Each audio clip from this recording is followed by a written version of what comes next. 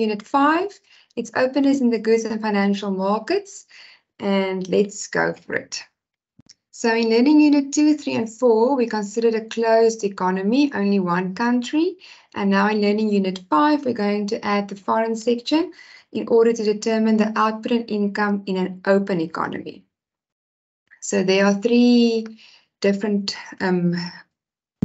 three openness ways of openness. It can be openness in the goods market, the financial market, or the factors market.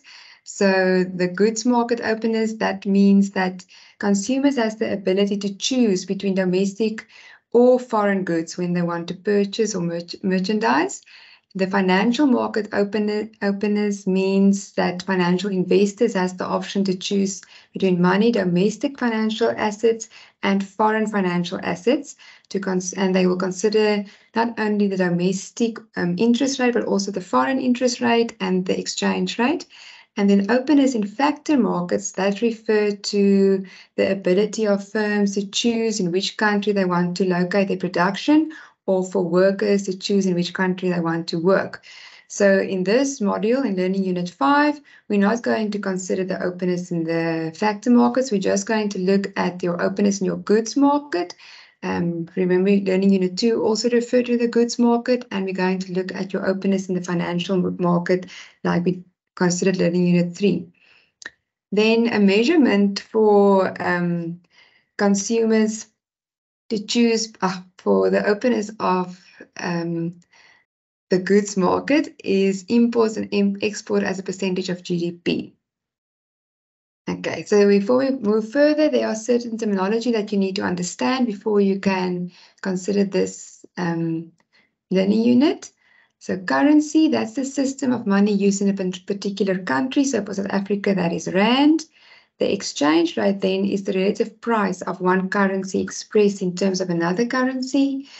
The nominal value of goods is the value in terms of money versus the real value, which is the relative price of goods. So that's your nominal value adjusted for inflation, and that measures the value of goods in terms of other goods.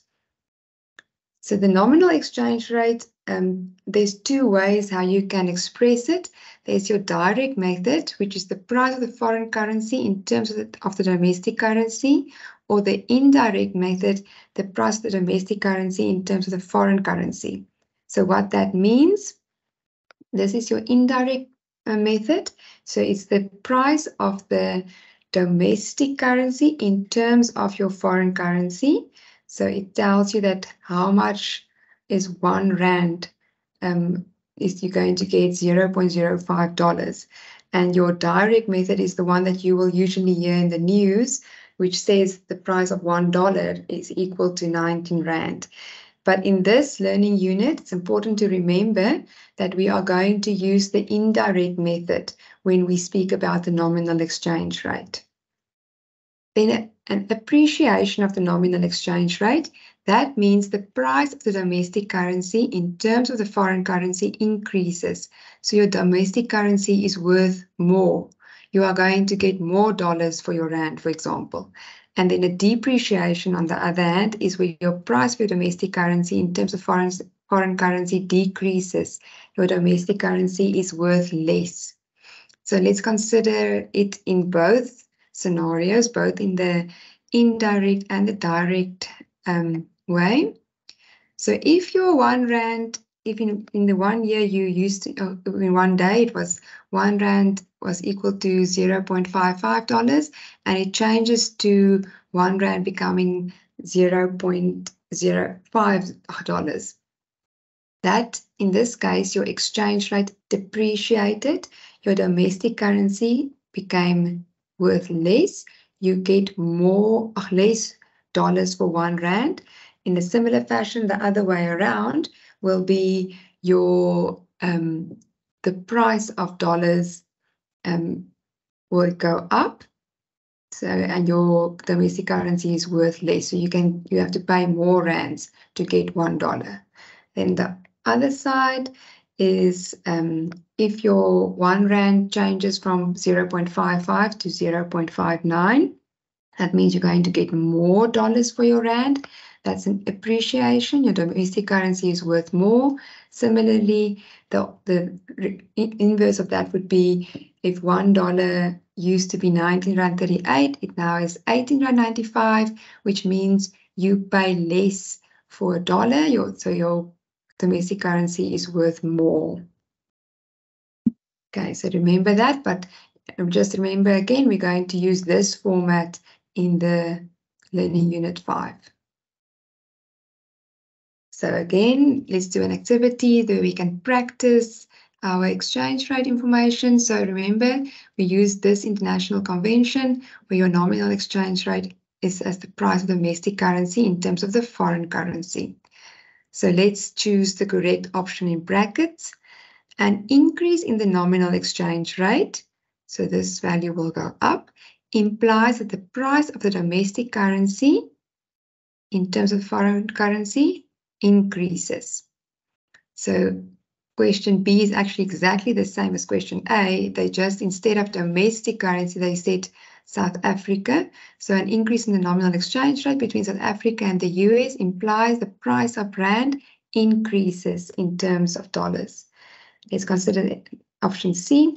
An increase in the nominal exchange rate leads to a what of the domestic currency. So if this increases, it means you get more dollars for 1 rand. So it's an appreciation. Your domestic currency is worth more. An increase in the nominal exchange rate between the South Africa and the US implies that fewer rands must be paid for $1. Remember, it's the other way around. And then if the nominal exchange rate between the rand dollar changes from 0.2 to 0.3, the nominal exchange rate increases. Okay, so if the nominal exchange rate increases in terms of dollars, you get more dollars for your rand. Okay, now we're going to consider the openness in the goods market. Remember, I started off by saying there are 3 ways, and we're not going to consider this one. We are going to consider the openness in the goods market and openness in the financial market. So we are looking at this section now. So from the nominal to the real exchange rate, let's just think about that. The nominal exchange rate between the rand and the dollar tells us how much a dollar will cost. So this was what we've done over here. Okay, now a real exchange rate tells us what happened to the relative price of domestic goods in terms of foreign goods. This will give an indication of the affordability of domestic goods compared to foreign goods, which will influence the choice of economic participants. The formula that we're going to use to calculate the real exchange rate is this formula. It tells you that the real exchange rate is equal to the nominal exchange rate, E, times the domestic price level divided by the foreign price level. So if we have to do an example of how you calculate the real exchange rate, if you get your, that's your foreign price level, you've got your domestic price level, and then you've got your exchange rate. So your real exchange rate will be, this is your formula. You're going to replace the symbols with values. So let's consider the nominal exchange rate is the 0.5 times your domestic price level, which is the 46.50, divided by your foreign price level, 5.58, and that gives you a 4.16, so that your real exchange rate is equal to 4.16. Now that 4.16 doesn't really tell us much. It's an index number. For this to make sense, we have to consider what's going to happen to the real exchange rate over time. So let's look at a change from year 1 to year 2 in the nominal exchange rate and what happens, what's the impact on the real exchange rate. So you've got your formula to calculate the real exchange rate, what we've had the previous slide. Then in year 1, you've got information that's given to you.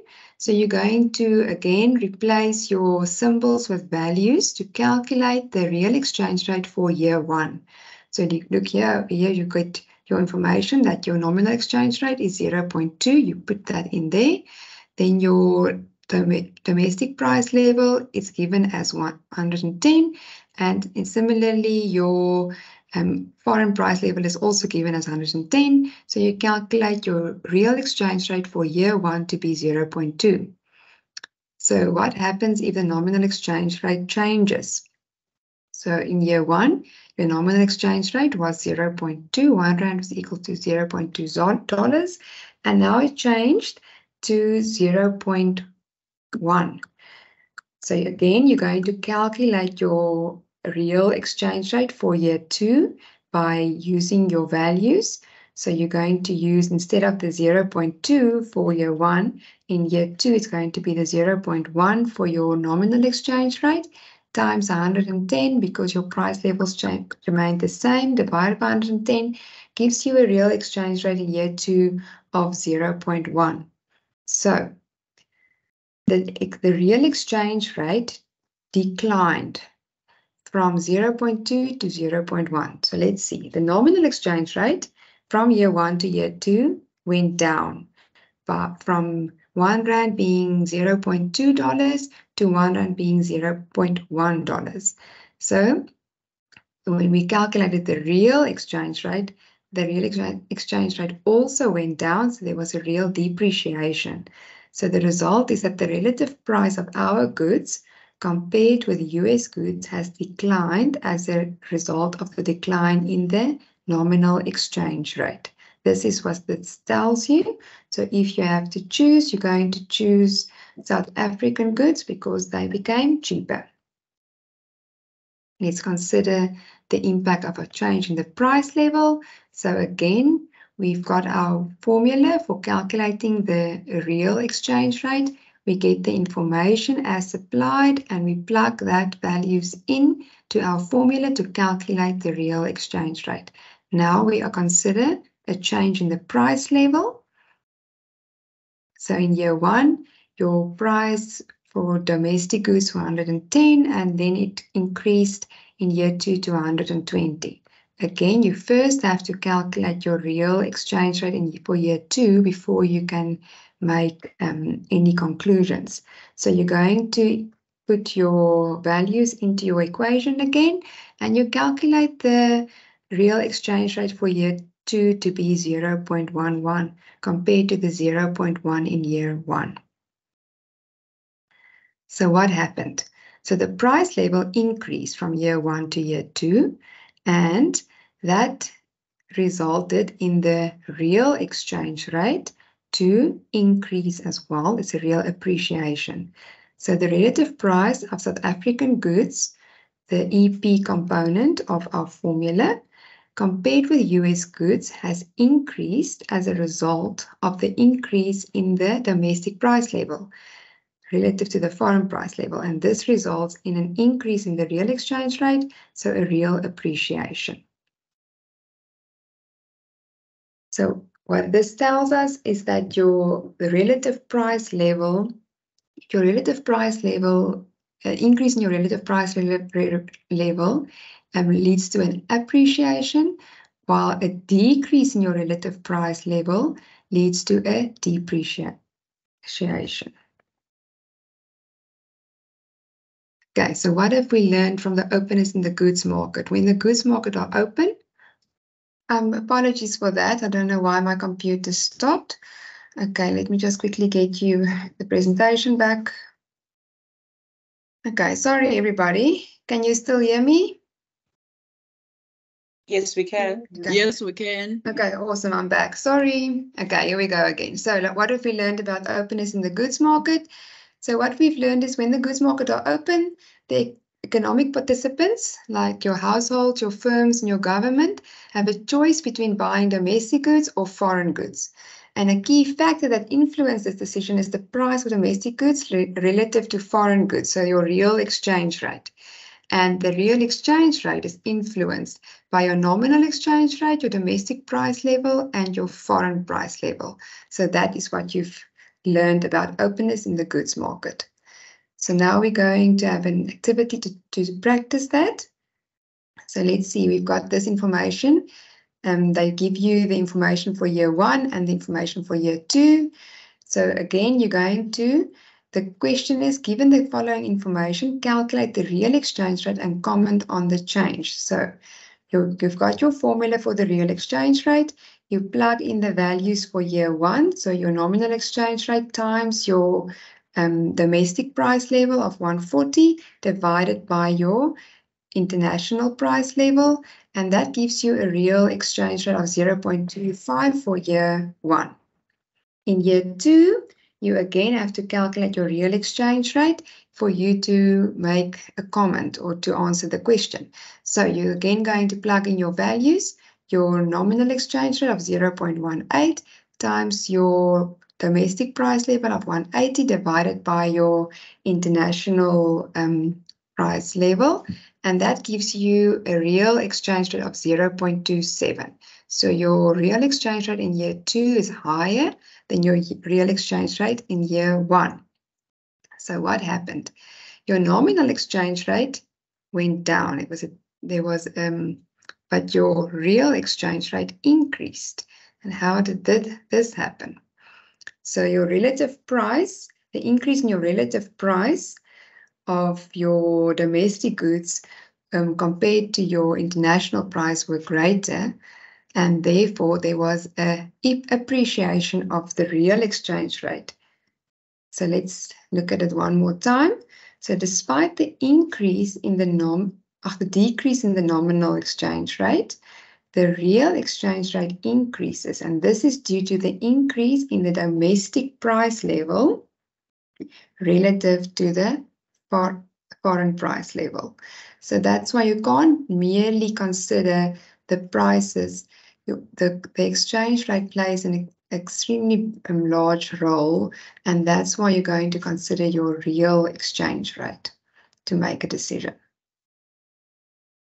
Okay, moving on to the openness in the financial market.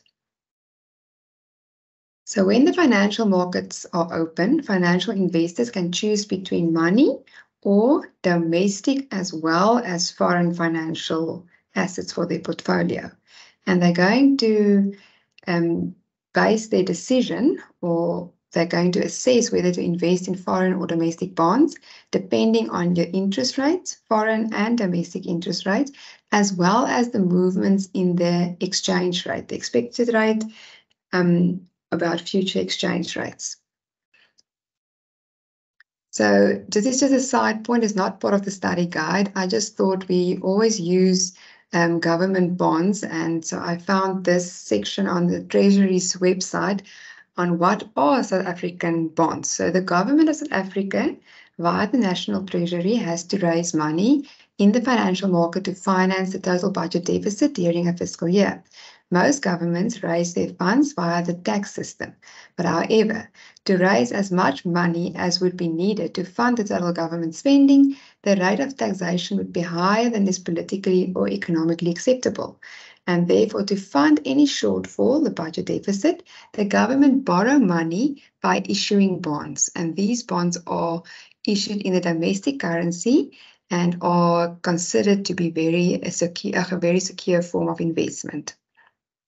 Okay, so we're going to consider the choice between domestic and foreign assets, in this case now bonds. So how are you going to calculate what the value of your return on a bond is for South African bond market? You're going to say the rand value that you're going to invest times 1 plus the domestic interest rate. You earn your interest, and then you get your answer, and hopefully, probably, it's going to be a higher rand value. Then, if you're going to consider US bonds, so you've got a rand value that you want to invest in US bonds, let's look at this formula. I know when you just consider this, it might look quite overwhelming, but it's actually quite logical. So firstly, you've got your rand value. The first step is to change this rand value into dollars, because remember, you're going to get to invest in the US market. So the rand times ET is your nominal exchange rate, gives you a dollar value. Then you're going to earn interest in America. So you're going to multiply this dollar value times the foreign interest rate, 1 plus the foreign interest rate. Then at the end of the year, you're going to have your bigger dollar value. You've got your value plus your interest. And now you have to convert this back into rands. So you divide by the expected future exchange rate. And that is what this formula is all about. So although when you only look at it like this, it looks quite overwhelming, it's actually quite logical. You've got your rand value, you times your exchange rate to get to dollars, you earn your interest, the international interest rate, then you get a dollar value that you have to divide the expected nominal exchange rate by to get back to your rand value. Let's do an example of how this calculation works. So activity activity 17 asks you, it tells you that you've got 100,000 Rand and you will not need it for transactions. So you're not going to keep it in money. So you're going to consider financial investment, choosing between buying 1 year South African bonds or 1 year US bonds. They give you your information and the question is, will you buy South African bonds or US bonds? So they give you that the interest rate in South Africa is 11%. Just a side note, remember 11% is equal to 11 over 100, and you can then also write it as 0.11. Similarly, the interest rate on 1 year US bonds is given, so that's your foreign interest rate. You get your current exchange rate and your expected exchange rate.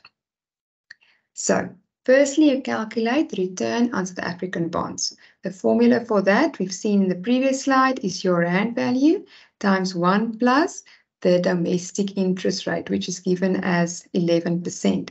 So 100 times 1.11, always remember you always firstly calculate your brackets, is going to be 111,000. Secondly, you're going to calculate the return on the US bond. So here's your formula. So at an exchange rate of 0.1, that's where I get that information from. The investment in US bond in dollars is going to be equal to that portion. Your 100,000 times your exchange rate, it's $10,000. So your 100,000 times your exchange rate gives you your dollar value, $10,000. Now you're going to invest that $10,000 at your international exchange interest rate of 2.5% for a year. So it's going to be the $10,000 times 1.025, which gives you at the end of the year $10,250. Now we have to convert, this is this portion, the $10,250 back to rands. And you do that by dividing that value by the expected exchange rate, which is given as 0.09. So 10,250 divided by 0.09 gives you 113,888 rands. Just a side note is that you don't have to do it in all these steps. You can literally also just replace all your symbols with values. So it's 100,000 times 0.10 times 1 plus the 0.025 divided by 0.09. That is also going to give you the 113,888. So now you know that this value is greater than that value, which means you are going to buy US bonds. Question 2 and question 3, what you're going to do is you're going to do exactly the same thing, but instead of using the 0.09, you're going to use in question 2, 0.08, and in question 3, 0.11. You can go and try it, and then you are more than welcome to ask or post your attempts on the discussion forum, and we can see whether you were successful. Okay, the interest parity condition. The interest parity condition implies that through the process of arbitrage, the domestic interest rate must be approximately equal to the foreign interest rate minus the expected appreciation of or depreciation of the domestic currency. Now, what on earth does this mean? Okay, firstly, the process of arbitrage. So arbitrage is where investors or The consumers take advantage of price differences across markets to make a profit.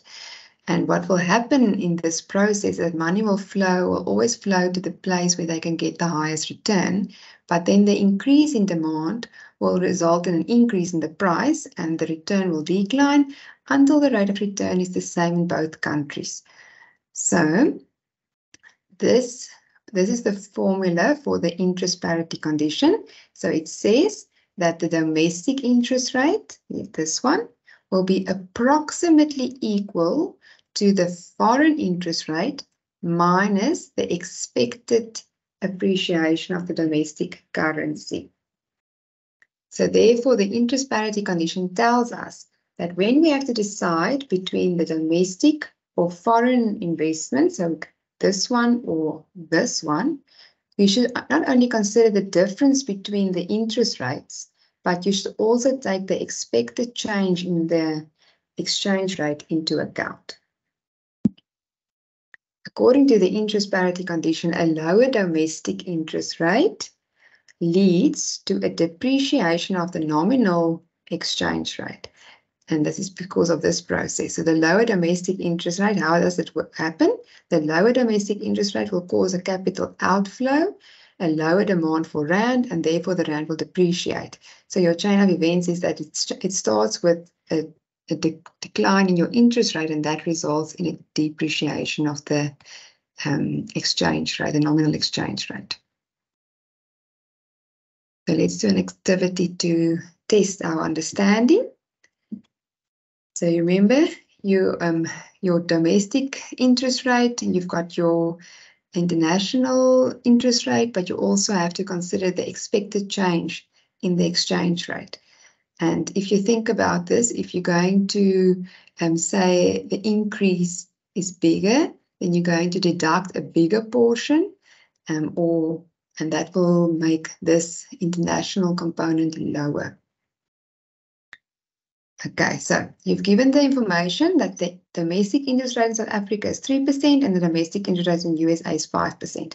So if you just consider it, then it might look that like your interest in the US will give you a higher return. So if there will be no change in the exchange rate, if you expect the rand-dollar exchange rate to be unchanged, then which one will you buy? You will buy the one with a higher return, which will be US bonds.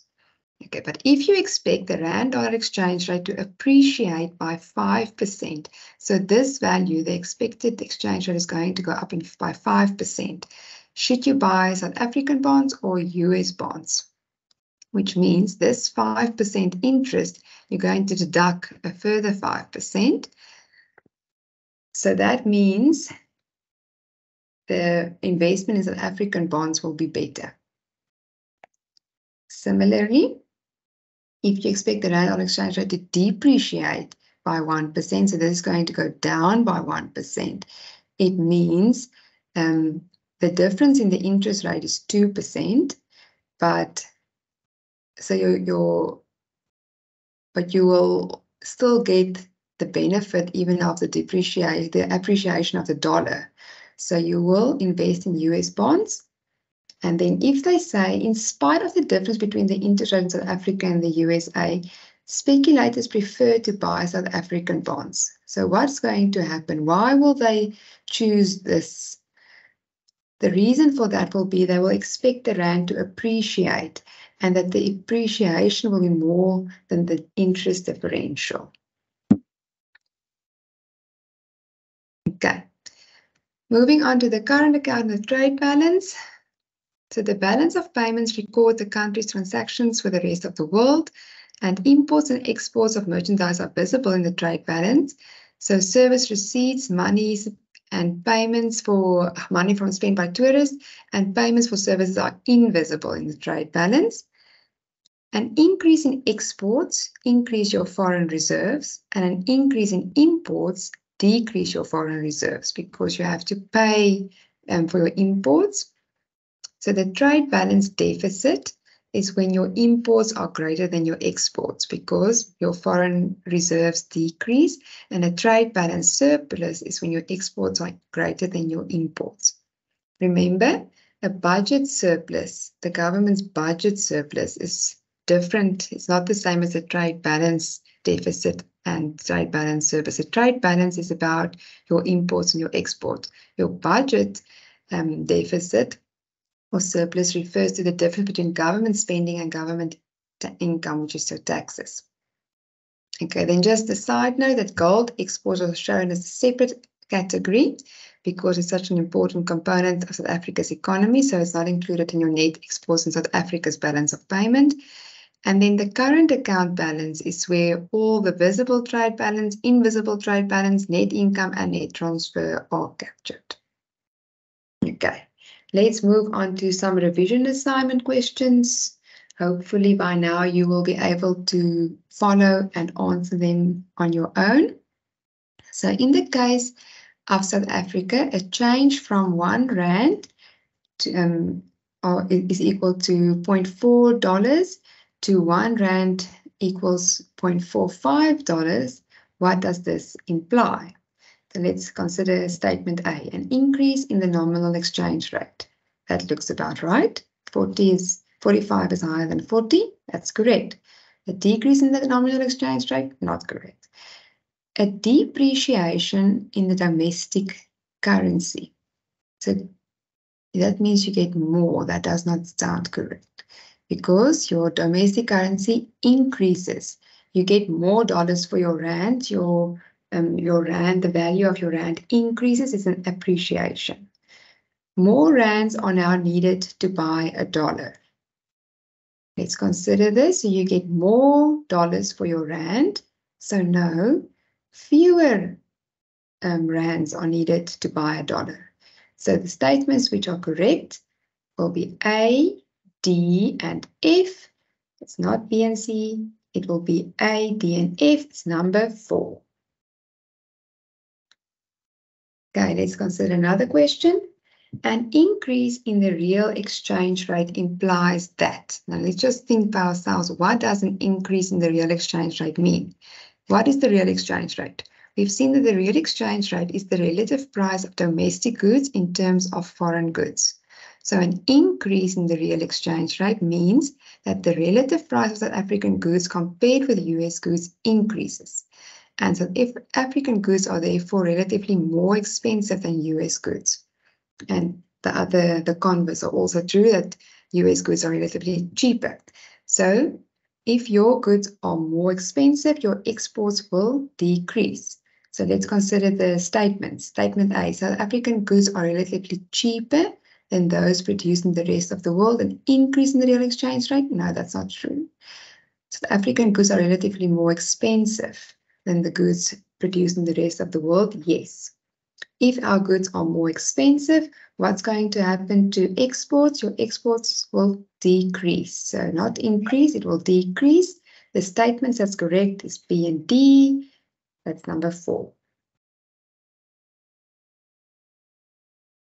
Okay, this goes about the interest parity condition, and it's just a nice question to give you a good overview of what the interest parity condition is all about.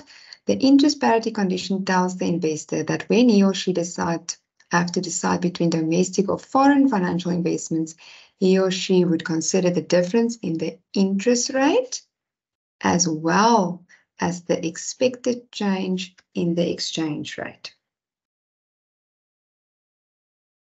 Okay, and then the last one we're going to look at, given the following information, you've got your interest rate in South Africa, South African bonds of 12% and the interest rate on US bonds of 8%. And then they ask which of the following statements are correct. So remember, this is about the interest parity condition because you've got your interest rates, but you also have to consider the expected change in the exchange rate. So the difference between the interest rates is 4%. So let's consider, before we look at the specific statements, let's just think what we know. Whether financial participants will buy South African or US bonds depends on the difference between the two interest rates as well as the expected change in the exchange rate. Although the interest rate is higher on South African bonds, it does not necessarily follow that the bonds are better investment, because the difference between South African interest rate and the investment interest rate is 4%. We've seen that. And thus, if the expected depreciation of the rand is 5%, so if the expected depreciation of the rand is 5%, financial market participants will buy bonds. By holding South African bonds, the investor will get a higher interest payment for the year, but the rand will be worth less in terms of dollars at the end of the year, making the investment in South African bonds less attractive than investing in US bonds. So let's consider all the statements. If the expected depreciation of the rand is 5%, financial market participants will be indifferent between South African and US bonds. That's not true. If the expected appreciation of the rand is 5%, financial markets will buy US bonds? No, because now you get your higher interest and your increase in your South African value. If the expected depreciation of the rand is 5%, the depreciation of the rand is 5%, and financial market participants will buy US bonds, that one is correct, because if the expected depreciation of the rand is 5%, financial market participants will buy South African bonds. No, because then your increase in your interest will be depleted by the depreciation of the rand. Okay, and this question nicely explains the interest parity condition. Okay, any questions? Are you all fine? No one has got any questions? Okay, then I'm going to end the class for tonight. Okay, have a good evening, everyone. Good luck with your studies.